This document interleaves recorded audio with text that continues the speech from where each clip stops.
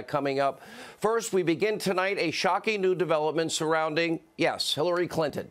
The Hill's John Solomon just reporting that the case surrounding her illicit server might not be settled. Now, remember, in 2016, James Comey and his FBI, they failed to grant investigators access, we learned tonight, to highly classified information that we now know was critical to their case. They had it. He failed to give it to them. In other words, agents were tasked with investigating Hillary Clinton, but they weren't allowed to see key pieces of damning evidence. And it appears tonight that the rigged investigation was far more rigged than we ever knew. Now, what that means is the so-called criminal probe into Clinton was a con job. It's now more obvious that the investigation was rigged from the very beginning. Under Comey, McCabe, Page, Strzok, Obama's AG, Loretta Lynch, they were never, ever going to bring any charges against Hillary Clinton. Never. She absolutely got a get-out-of-jail-free card. And if you don't believe me, well, if you ever have your emails subpoenaed, you go right ahead. You delete them. You acid wash your hard drive, and you destroy your phones with a hammer and remove the SIM cards. Good luck with that. Or maybe try lying to a judge one day on a spectacular level using Russian lies. Or maybe try spying on innocent people one day. Try that, and good luck to you.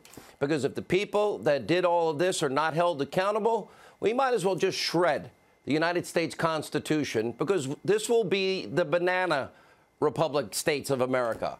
And that's not going to be good. One system of justice for the powerful, the connected, and one for the rest of us. Now, it appears tonight the level of commitment to protect Hillary Clinton and take down Donald Trump was real at the center of all of this with these people in power in the Washington swamp. They called it Operation Crossfire Hurricane against Donald Trump immediately after sweeping the Clinton matter under the rug, and we'll give you the details. After rigging her investigation, details coming, well, Comey's FBI then embarked on an intensive witch hunt. It's all true against Donald Trump. They spied on his campaign with multiple undercover operations. They tapped into his staff communications via a fraudulent FISA warrant, Russian lies, and they outsourced and coordinated spying to our allies, their intelligence agencies, all to circumvent U.S. laws, all in an effort to dig up any dirt possible on Donald Trump and help elect the candidate that they just saved from indictment. Then they used that candidate's bought and paid for Russian lies to try and remove a duly elected president after he won, in spite of all of their efforts. That's their insurance policy. Now, tonight, the question is not whether or not any of this is true. It's all true. We have real evidence to back all of this up. The question tonight is whether or not we will have in this country equal justice and equal application of our nation's laws. Or will the powerful, the most powerful, will the lawbreakers get a pass? Just like Hillary Clinton was given a pass. Will she still continue to get that pass? In this great republic, if we're to survive as the great republic we are, this type of politically motivated two-tier justice system, it can't stand. It must never happen again. The only way you're going to prevent it is to hold those people accountable. And I cannot, in full confidence, tell you tonight that everybody that deserves to be held accountable will be held accountable. But I can tell you with 1,000% confidence, all of this abuse of power and corruption did occur. And there's all the evidence anyone would need to see it. But sadly tonight, I must report that the new FBI director, for some inexplicable reason, Christopher Wray, is now stonewalling the investigation into the investigators every step of the way. That is not a good sign for cleaning up what I have said, and I have an FBI pin right here with the American flag, is the premier law enforcement agency in the world. Here with more on his breaking news report, investigative reporter, Executive Vice President of the Hill, John Solomon.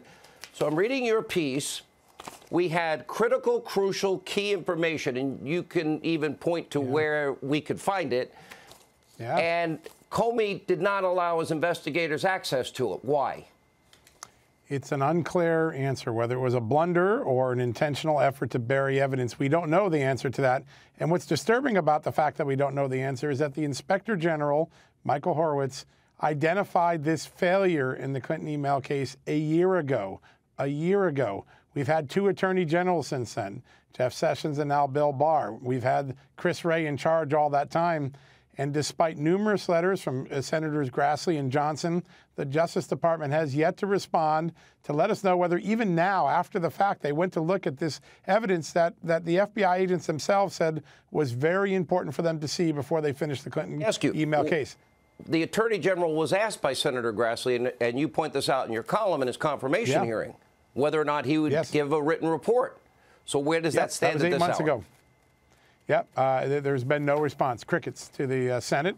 And again, the American public are left in the dark, and it creates that perception, as you rightfully mentioned, Sean, of a dual system of justice. Explain the nature of this evidence that they had right at their fingertips and they didn't allow investigators to see. Yeah, we can only get a little glimpse of it from the descriptions in these letters and correspondence that I was able to look at. But it appears to be highly classified information, possibly some of copies of Hillary Clinton's emails or people who looked at them or other evidence of communication around Mrs. Clinton's email server. It is highly, highly classified. So classified that some members of Congress, even though they have high levels of classification, couldn't see it. Only special people could go into a specialized SCIF. So whatever this is highly, highly sensitive information. But the FBI should have saw it 3 years ago.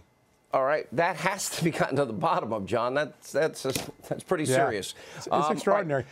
Lindsey Graham said that the IG report on FISA abuse will be chilling, and then he said Horowitz will come to his committee to testify, get all the time he needs, tell the country exactly what happened. It will be in public. They will do as much as possible in the open. Now the question is, okay, if in fact, based on your reporting, that they were all warned that the dossier was dirty, it was Russian lies. Then later we find out the FBI mapped out 90 to 100% was false. But it was the bulk of information to obtain the warrants to spy on the president, his transition team, and then presidential candidate. The question is, if I lied to a judge, if I had a premeditated fraud before a judge and I was warned it was a fraud ahead of time, multiple times, would I be going to jail? You absolutely would. And the question remains, will those who were involved in this case face the same form of justice? What I can report tonight is that the IG has completed his work. You agree with me, I'd go to jail, right? You'd agree Sean Hannity would go to jail. Yeah, and I would too, and I would expect to. Listen, if I did those things, those are criminal in nature. So what I can report tonight, Sean, is that the IG has completed his work on the FISA abuse report. It's expected to be transmitted as early as next week to Attorney General William Barr, and that will begin a process of declassification. I think we're still on track for that timeline I've been saying on your show. Mid-September to early October seems the most likely release point. All right, John. And it's going to be a tough report. John Solomon, investigative reporter, thank you. Now, for years, Judicial Watch, they have used the Freedom of Information Act suits to chip away at the Clinton server scandal and get closer and closer to the truth. Today, they made some very real progress. Here with more from our Washington bureau, our own Catherine Herridge. Catherine. Thank you, Sean. This afternoon, after 5 years of litigation, the federal judge here in Washington gave Judicial Watch virtually everything they asked for. And according to this court order, that means additional discovery and witnesses. Based on new information, 2 key witnesses could be under oath again. The judge gave attorneys for Hillary Clinton and her longtime aide Cheryl Mills 30 days to oppose the depositions about the former Secretary of State's unsecured personal server for government business and the mishandling of classified information. According to Judicial Watch, D.C. District Court Judge Royce Lamberth said earlier discovery in the case only raised more questions about Clinton's personal email setup, efforts to circumvent Freedom of Information Act laws, and the judge wants more information about a Gmail account set up to archive the Clinton emails. The judge was aware of Senators Grassley's efforts to learn more about the email account, and this is significant. That address mirrors the name of a Chinese company. The judge told Judicial Watch to, quote, shake the tree on this issue. Judicial Watch also reports tonight that lawyers for the Justice and State Departments oppose their requests for more records, Sean. Catherine Herridge reporting in Washington tonight. Thank you.